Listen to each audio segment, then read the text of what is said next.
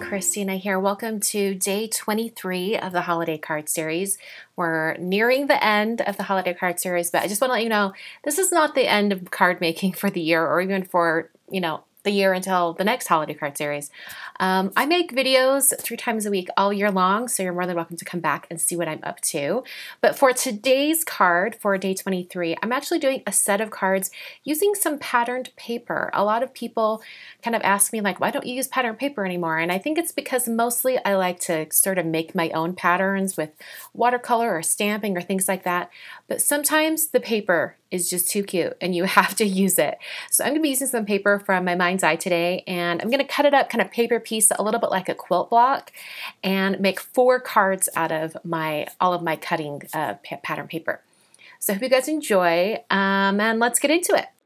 The pattern paper I'm using today is Holly Jolly from My Mind's Eye. This is their 6x6 pad. And when I saw these patterns, I was just taken.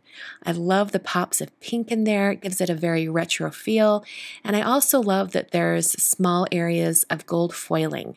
So you have a little bit of that sparkle and metallic shine.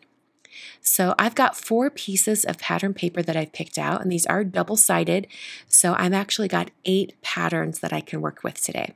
I'm going to be cutting these all out into triangular pieces to create sort of a quilt block look, and because I want all of them to be the exact same size so they piece together perfectly, I used some A2 layer dies from Waffle Flower to cut these down. And when I cut these into the triangles, I'm going to stack these together and make sure they sort of stay all in one piece. Speaking of keeping them all in one piece, as I cut these triangles, I'm not taking my craft knife all the way to the corner. This first cut I actually did cut from the corner, and then I realized that was a mistake. So when I do my next cut that's diagonal from the other corners, I'm only going to cut from just shy of each corner. And that's going to make it so that the paper stays intact and I can continue to have all of these papers stacked while I cut all of these triangles. I want all of these triangles to be the exact same size so that I can piece them together perfectly.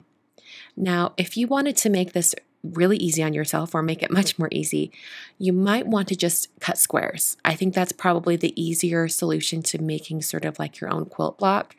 But I was all in. I was going for the triangles. And so I have this right here, and I've got all those little connectors that I need to cut with my scissors, and that'll separate all the triangles. So I just snipped from each line to the corners and to the edges, and that cut all the triangles perfectly. And as I cut them, I placed them on my work surface in the same exact formation how I cut them. I then took each one of these papers and mixed and matched them and tried to line them up, which was somewhat difficult, especially for some of these patterns that have a specific orientation, like the trees that need to be standing straight, and also like the snowman and the Santa Claus. I didn't want those upside down, so I had to make sure that when I kind of grouped these together with the other patterns, that I had those in the right orientation. And I also flipped the triangles over and kind of moved them around so I could use all the different patterns on these different pieces of pattern paper. After I had them all assembled, I had to worry about how I was going to adhere them to my cards. And I decided I would take some white cardstock that's just slightly larger than the grouping of the patterns, and I would adhere them to that and then put them on the card. Now, the size of this white cardstock at this point is really not that important. I really just wanted a good guide for how to get these on here. And I just put a little bit of adhesive on the back of each triangle and then placed them onto the white cardstock.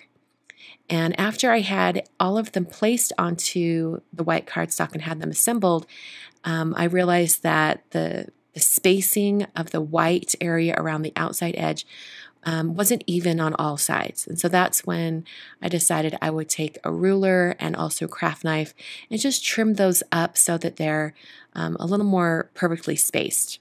And the reason why it was a little bit challenging to put these together was because I decided to have some white lines or some white areas around each of these triangles. If you didn't want to do that, these would have pieced together perfectly with no problem at all. For my card bases, I use some Neenah Classic Crest Solar White cardstock in the 110-pound version, and I scored these at 5.5 to create a top folding A2 sized card. I put some foam adhesive on the back of each one of these pattern paper quilt blocks, and then adhered them directly to the front of each card base. So at this point I have 4 cards, all with these different pattern kind of quilt block pieces together on the front. And I'm going to worry about the greetings for each one of these. I'm using the Christmas Word Mix 2 stamp set from Simon Says Stamp.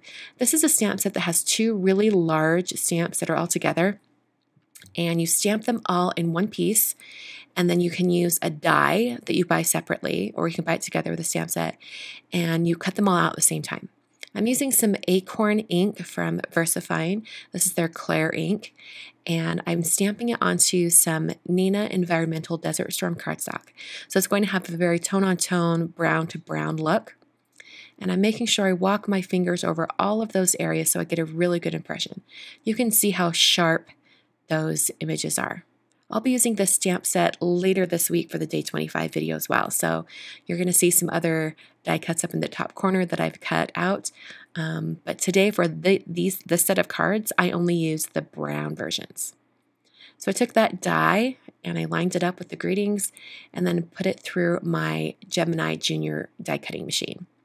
So after I run that through, then I'm left with all these greetings, all these little greetings, and they're cut out all in one piece. I think it's so cool and kind of a time saver to do your greetings like this, especially if you have a bunch of cards that need greetings.